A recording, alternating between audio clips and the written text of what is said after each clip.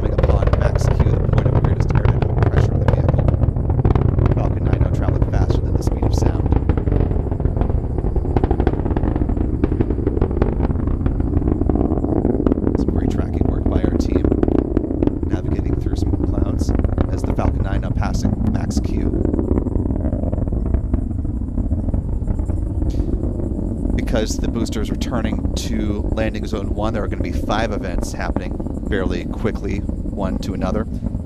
First stage management cutoff is about T plus 2 minutes and 18 seconds, followed 4 seconds later by stage separation. Stage separation confirmed. And back ignition. Stage 1 boost back startup. And all good call-outs from SpaceX, as you were hearing on your screen.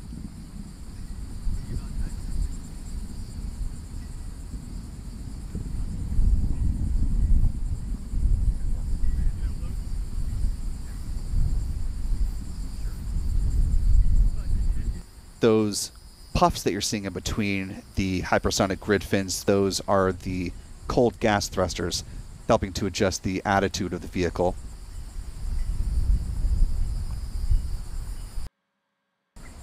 Stage 1 entry burn startup. Here you heard that call. Our ground team tracking that entry burn coming in. Brent P. Carson's with Max-Qproductions, first to get an eye on it. That burn now concluded.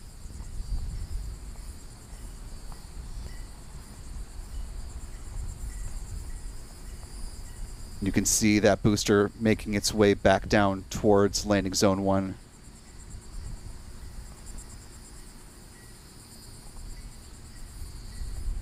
This booster coming in for its 10th landing to date, having most recently flown on June 20th of this year.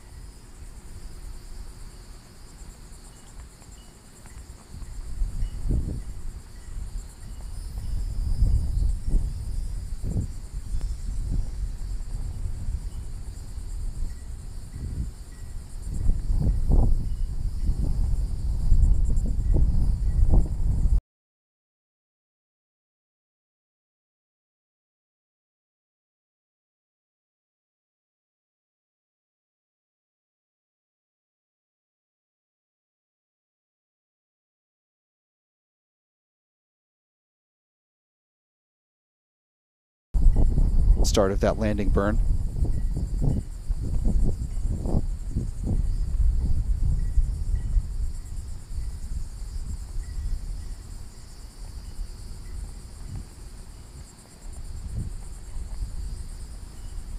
Landing links have deployed, and a good landing of the Falcon 9 first stage at LZ1.